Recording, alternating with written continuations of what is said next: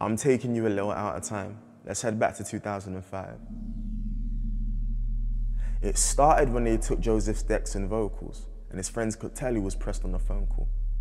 It's happened again. I was DJing for the Mandem and Ends, but police came through and snagged the event. My decks are missing. The way he was screaming the whole street down, you would have thought my brother had been sent to prison. Joseph was a DJ from Tottenham sides. When they took his decks, hope was lost in his eyes. This was the way he expressed himself. He never really did it for excess or wealth. But little he knew, his Meridian crew had given him the clue for fixing his mood. During this time, a new movement was building. Only this time, the drive was fueled by the children. The genre was brutal and the songs were spiking. The storytelling was awfully grimy. And for anyone who loved to listen to rap and wanted to hear about what we did in the trap, this was a version that was British and black. Even after the shouting, he was still fuming. Every time I DJ, it feels like I'm losing. So from now on, I'm spitting and so are my friends. We're here to show you what's done on the ends. What's done on the block and heard in the borough and turn grey settings into permanent colour.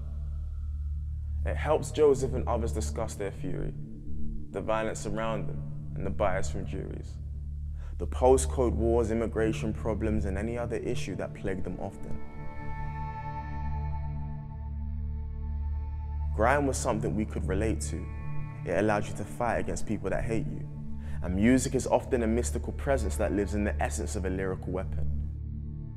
It helps unleash a rebellious spirit that can be artfully channeled into competitive lyrics.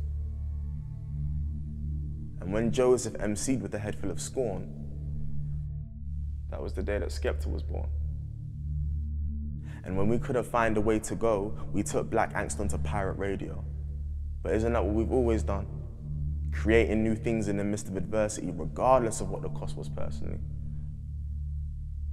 The more authorities tried to stop it, the more they were fueling a wild rocket that ended up connecting all of the veterans. And 15 years on, our genre is accepted. When Skepta and Co started flying the flag, we saw people like us with our style and swag. Gritty videos outside the Jamaican shop with cheap special effects to make it pop. There's nothing flashy in the gutter, it's scrappy. We took the pieces that were stuck on the scrap heap to build a place, a healing space for young black Brits who were deeply enraged. When you walk through what we call the ends, there's an untapped pool of wealth in the district. But before we could touch on systemic issues, we needed a soundtrack for helping the victims, to represent all of the selfless civilians that built communities forged on unity, and that's why the spirit of grime is true to me. No boxing gloves, words were used to spark.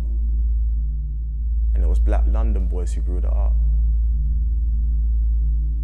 Skepta is another example of black innovation from the back of the basement.